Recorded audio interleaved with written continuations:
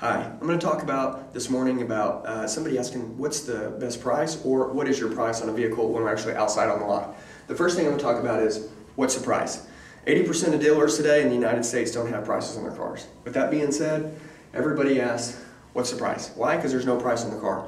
What we want to do is this. We want to slow down not giving them a price to make sure that we don't put our price out there, then maybe they want more for their trade and then we screw it up too fast. Right? And obviously we'd like to build the value high before we give a price so the customer can see that the price is actually worth it because we've had an opportunity to give a great presentation so the price makes sense. But what I want you to do is this, understand when somebody asks what's the price, you've got to have an answer on your heart. If you can't just say, hey, what's the price, and throw out something and have it make sense, then guess what happens? You're probably going to sit there swallowing, you kind of locked up in front of your customer, and then all of a sudden that wall's going to come back up in between you two, and the sale won't advance forward. They probably won't trust you anymore or believe you. So what I want you to say is, one of the best things that I like is this. Our owner discounted the entire lot this morning. One of my best things is, hey, how you guys doing? Welcome to the store. I talk to them, we find a vehicle, and they say, Andy, what's the price? Oh guys, I apologize. This morning our manager actually had a meeting with us. Great news, our owner actually discounted the entire inventory over $100,000. We had some write down money. He used it all this morning. So what I'd like to do is actually have us drive the vehicle, touch it, feel it, smell it, make sure that you love it. And then when we go inside, I'm going to show you a 5-minute proposal. I promise you that you can't say no to. But I don't want to just give you the price then. I want to give you the new discounted price. I promise you this. We don't buy these cars to keep them. We buy them to sell them. We're not a museum. I promise you you'll be happy. That right there is something that's tattooed on your heart to say. 90% of the customers will pass go with you, allow you to finish your job, and guess what? You stay in control of yourself, you stay in control of the customer. That last 10%, guess what? You may end up having to go inside and give them a price, but it's nice to know that 1 out of 10 that's happening, but the other 9 you can take control of because you have an answer on your heart. So that would be what's the price.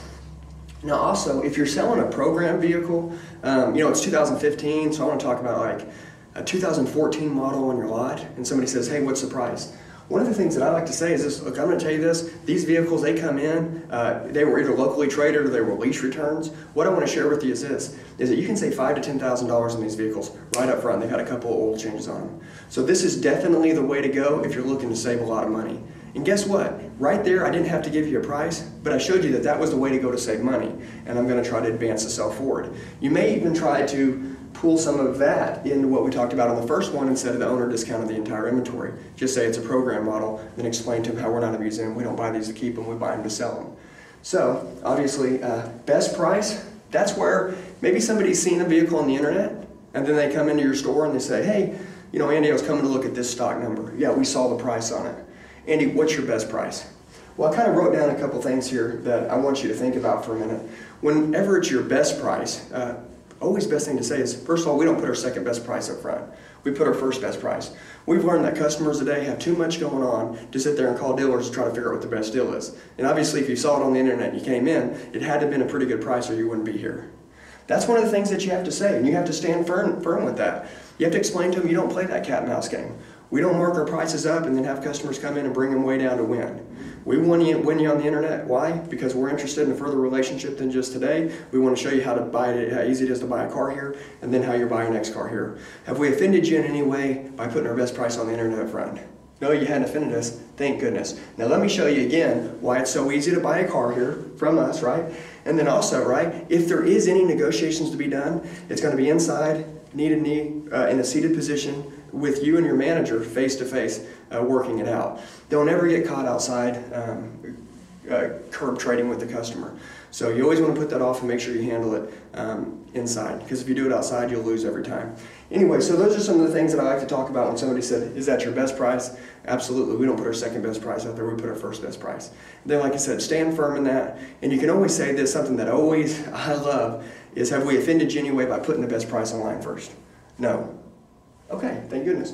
Then let's continue and keep building value.